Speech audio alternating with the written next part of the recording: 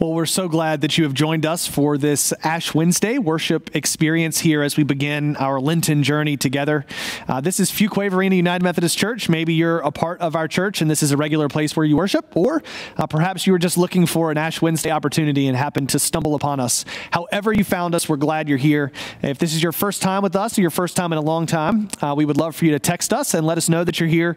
You can just text the word hello to the number that's right here at the bottom of your screen. We'd love, as always, to get back in touch with you if we can answer any of your questions or help you engage your faith or the community around you. If we can answer questions about Lent, really whatever we can do, we'd love to be able to help you with that. So just feel free to shoot us a text.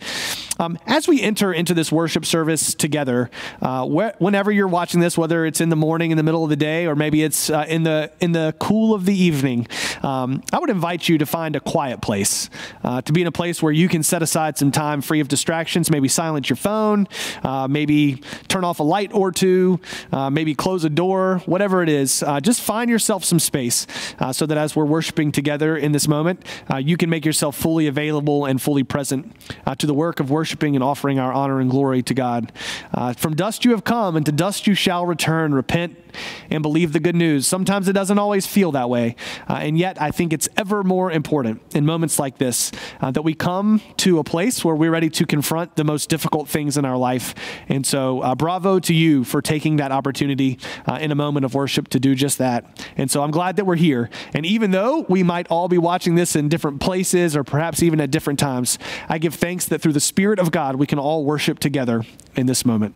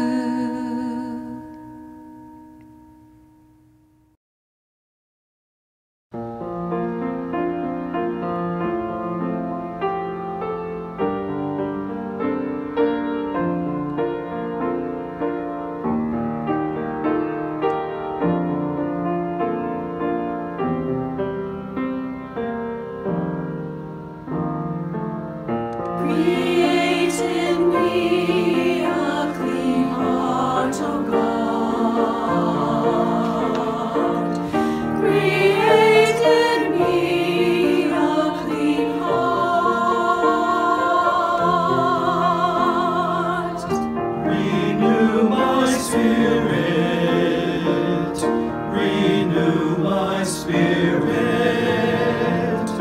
create in me a clean heart.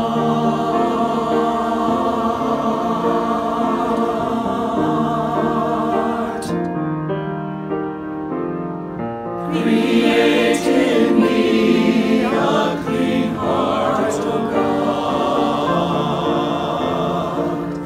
Create in me a clean heart.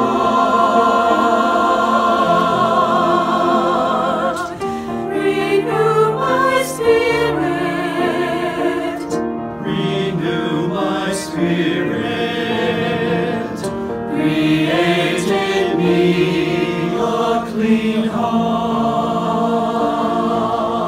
A heart that's free to give as you have given to me. A heart that's free to love as you have loved me. A heart that really cares. A heart that always shares. Create in me a clean heart.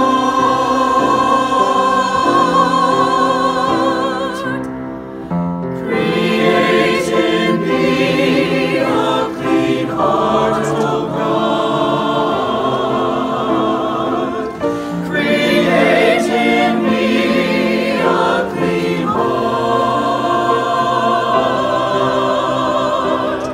Renew my spirit. Renew my spirit. Create in me a clean heart.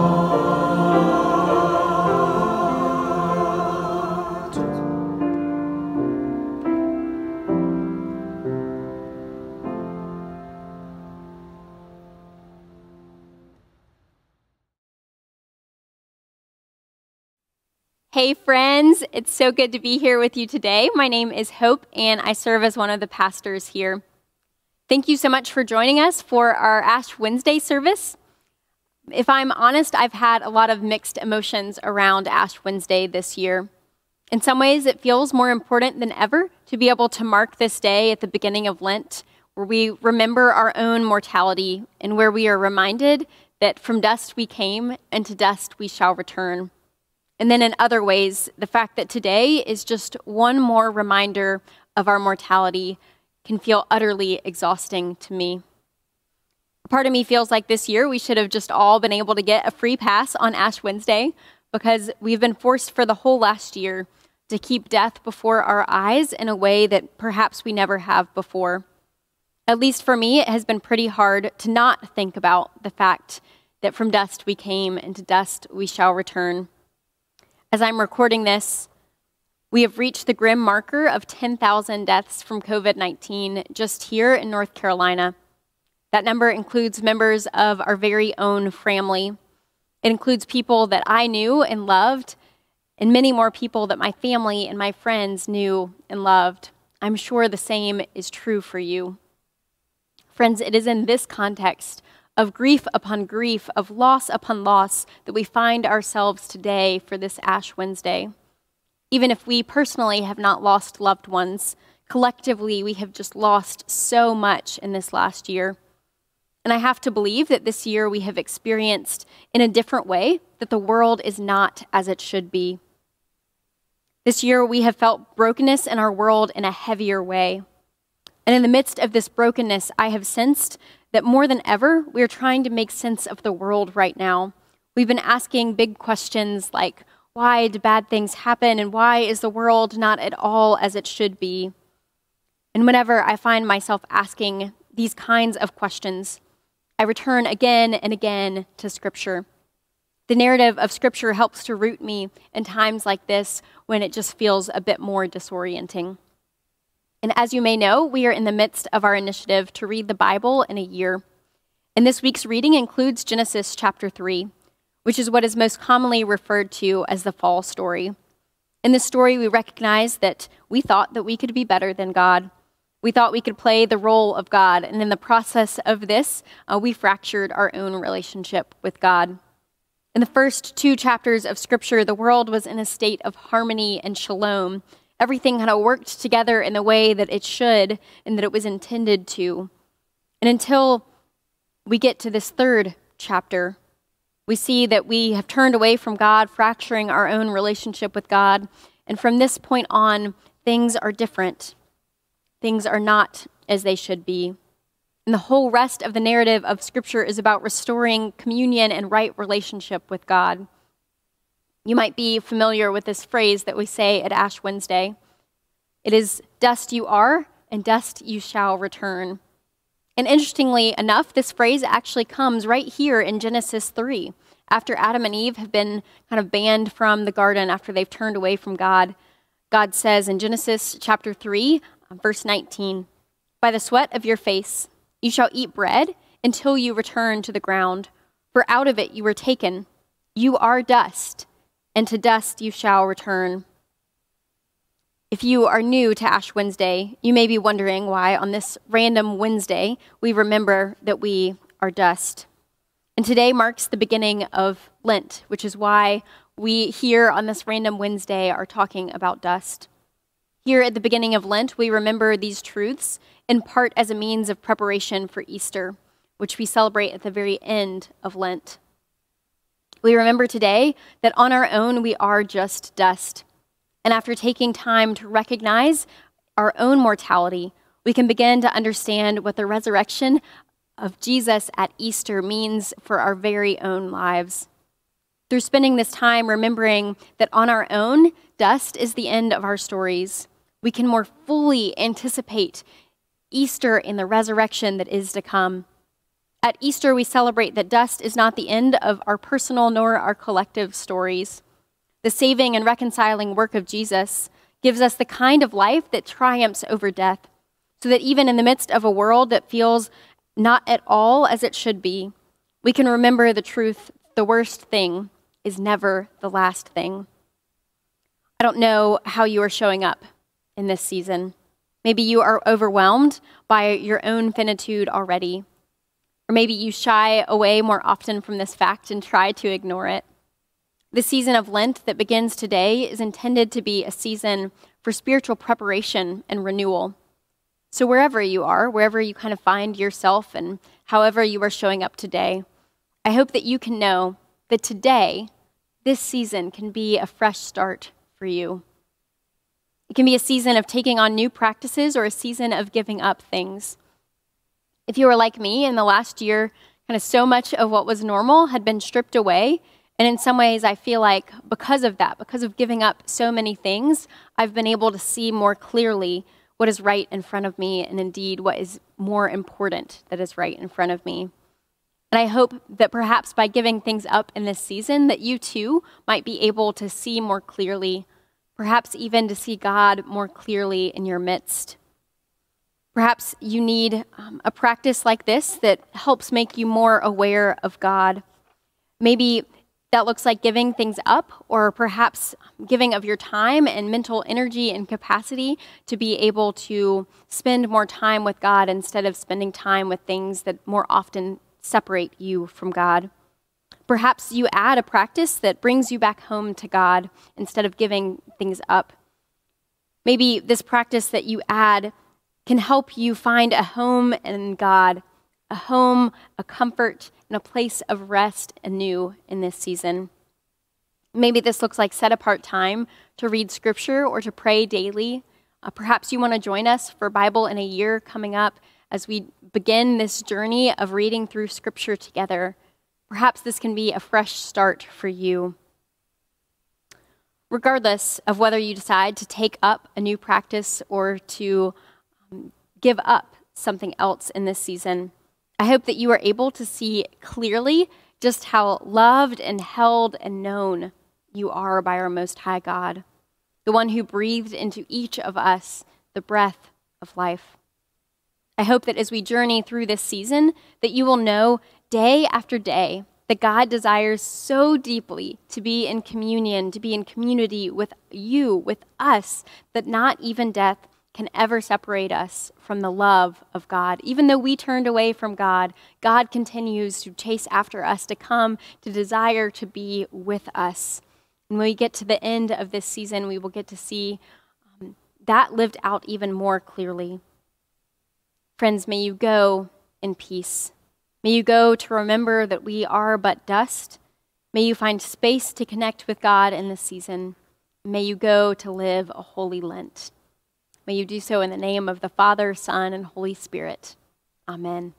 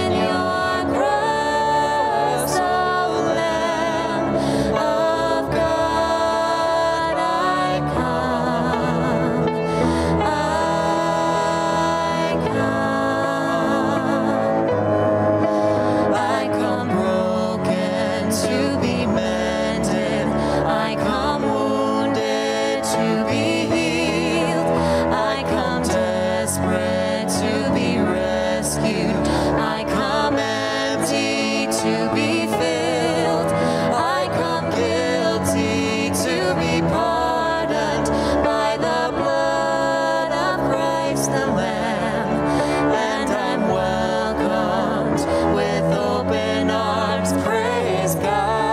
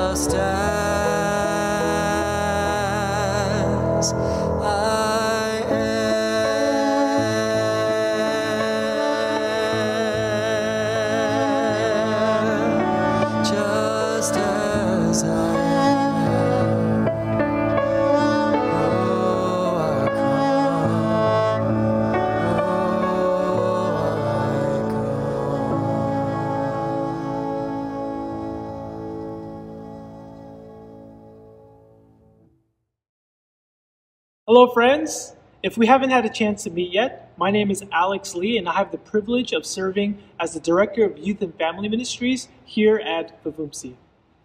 I'm so thankful for the opportunity to worship with all of you today for our Ash Wednesday service, especially during the middle of the pandemic. Though our worship may look different from years past, I'm grateful for the gifts of the church and thinking of creative ways for us to experience the first day in our Lenten journey together. Now, if you're watching this right now, it means you've tuned into our on-demand Ash Wednesday service. Some of you may be heading over to the church once you're done watching this to participate in our drive-through events, or maybe some of you actually already done that and you're watching this after the fact. There also may be many of you who are at home and unable to come to the drive-through event for a variety of reasons. Our church wants to make sure that those of you who are at home also have a chance to experience Ash Wednesday in a meaningful way. And hey, even if you are coming to the drive-through event, you are more than welcome to double dip and do this at home as well. Ash Wednesday is a day in our Christian journey to reflect upon our finitude, that from dust we were made and to dust we shall return. The ashes that are usually imposed on our foreheads serve as a reminder that we are dust, that we were created from the earth. So to begin our Lenten journey for 2021, we invite you to find a large bowl at home and to head over to your yard, your garden, maybe a nearby park, and to collect and gather some soil. Get enough soil to fill that large bowl, just like this one I have here in front of me. In collecting the soil, we're going directly to the source of our creation, the ground. Now, once you've collected the soil, bring it inside the house carefully. Don't want to get it all over that new carpet, right? And instead of self-imposing the ashes, we're actually going to invite you to put your hands in the soil and to hold it. Close your eyes and feel the grittiness of the soil in your hands and between your fingers. And while you have your hands in the soil, take a moment to meditate, to confess, and to pray, keeping in mind that this soil connects us to our mortality and death, and that our death is hidden in the everlasting life of Jesus Christ. Once you're done praying, we're not finished with the bowl of soil yet. We invite you to hold on to this bowl throughout the season of Lent and through Holy Week. Find somewhere in your house to put the bowl, maybe a place of prayer, or perhaps somewhere that is sacred or central to your daily life. And until Easter, we invite you to tend to and care for the soil. That may look like placing a cross in the soil, or placing a picture of a loved one who has gone before. Or maybe if you have a green thumb, not like me, maybe you can even use the soil to plant a seed. Be creative with how you want to tend to your soil, remembering though that this act is symbolic of our spiritual growth and maturation during the season of Lent. We hope this practice will be meaning for you not only today, but through the entirety of your Lenten journey. And remember always that though we may be apart, our praise, our collective acts of worship do not cease. Until next time, friends, bye. Well, thank you to Alex for those words and that reminder. And thank you to everyone who was a part of making this on-demand Ash Wednesday worship moment possible. We hope that you found something in it that is worthwhile and meaningful, that can set your journey off in the right direction as we journey through these 40 days together.